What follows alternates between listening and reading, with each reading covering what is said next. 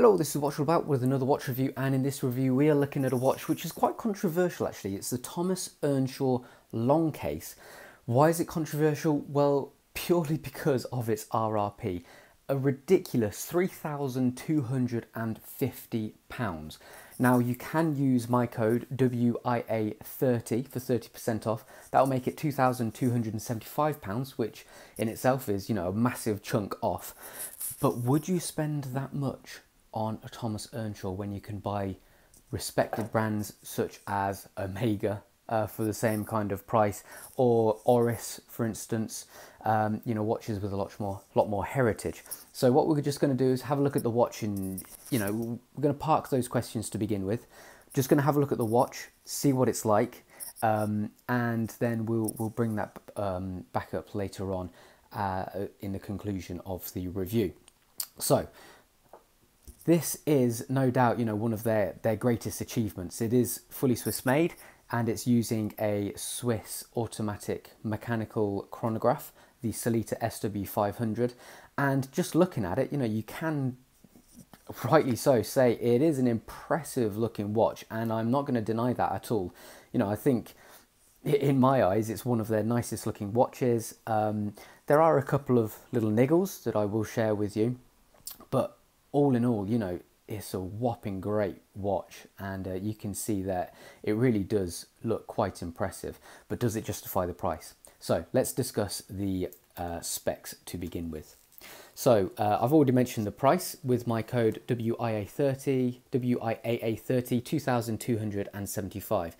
Let's talk about the size first of all. 43mm in diameter, a tall 15.5mm in height, and a lug-to-lug length of 50mm. So it is a statement watch, no doubt about it. It's larger, it's on the large side for a dress watch, and it certainly does make a statement as well, especially being that it's a gold case, and you can see these reflective elements, and the blue is quite prominent on the sapphire crystal as well.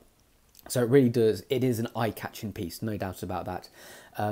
Weight-wise, it's 106 grams, so it's actually not that heavy. It's quite easy to wear despite the size. And the height, 15.5mm is on the tall side, but naturally, automatic mechanical chronographs are a tall movement in itself. And you'll notice we have quite a few different bits of depth going on with the dial as well. So again, that adds a little bit of height. So it is with good reason that it is tall. I personally haven't had any issues with it actually wearing it with a suit, which I have done a few times.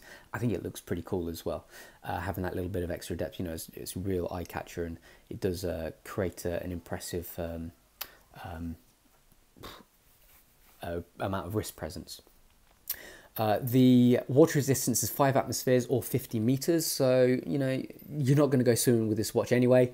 Don't go swimming if you were thinking about it. But it does have that little measure of protection just in case you do have an accident or it gets splashed, for instance. 22mm lug width I think is a reasonable size as well for the 43mm diameter case. I think that works nicely. Goes down to 20mm at the buckle, and a 2-year warranty as well.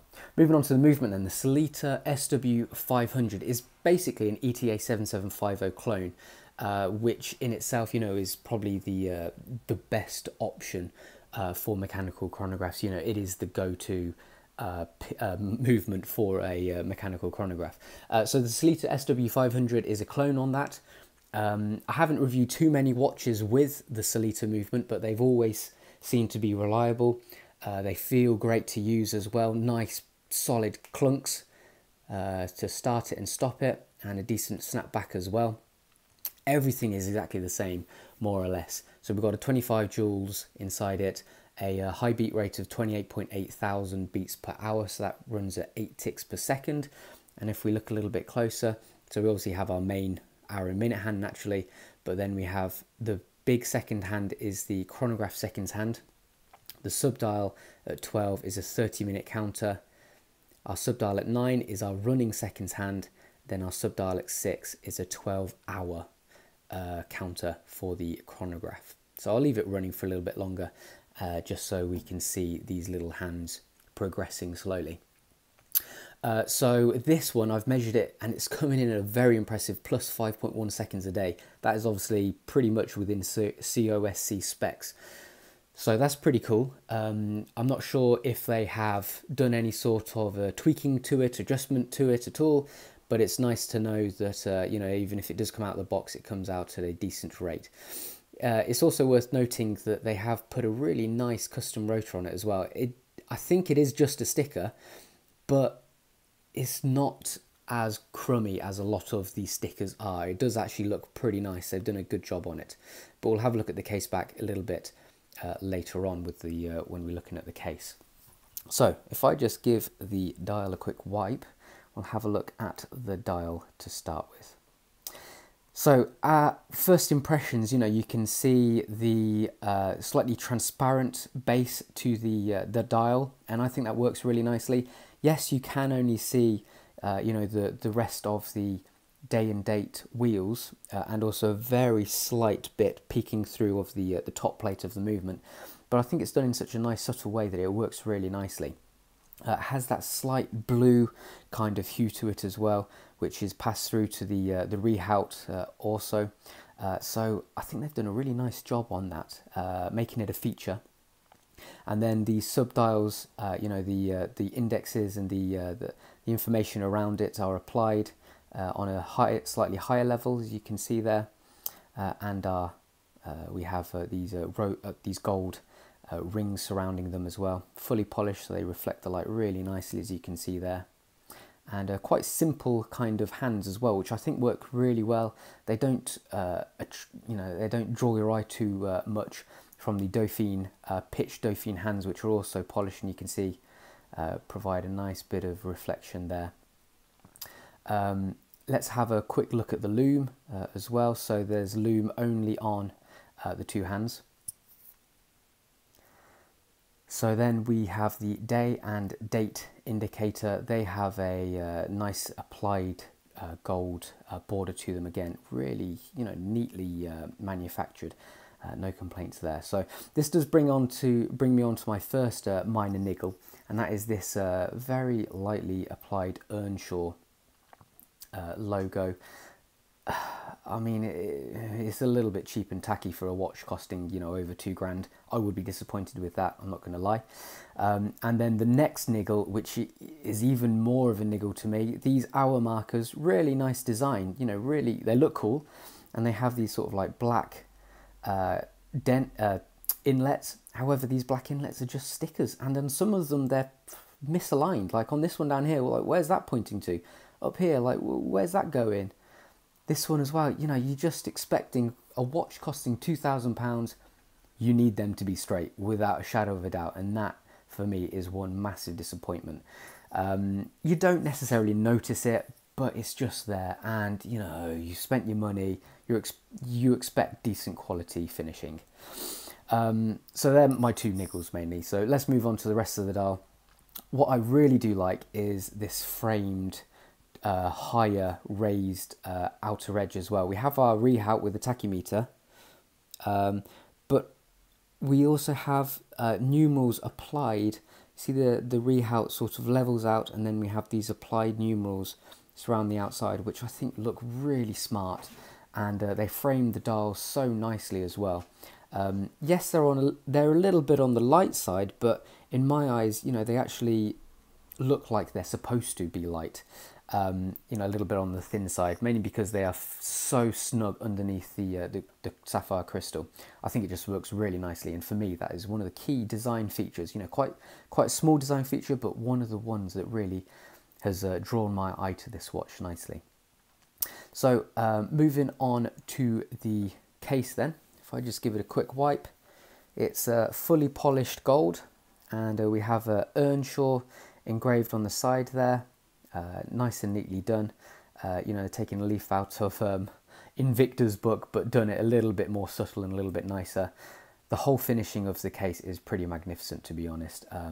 You know, polished rose gold is a real eye catcher, and this is certainly an eye catcher. You know, just the dimensions itself, and the fact that it's fully polished. These like nice angles on the bezel, and the slight bulge to the case as well. You can see a bulge there. It provides such a beautiful array of reflections. You know, if I just pop it on my slightly over 7-inch wrist for reference, you know, if I'm just wearing it, you can see a load of beautiful reflections coming from the case.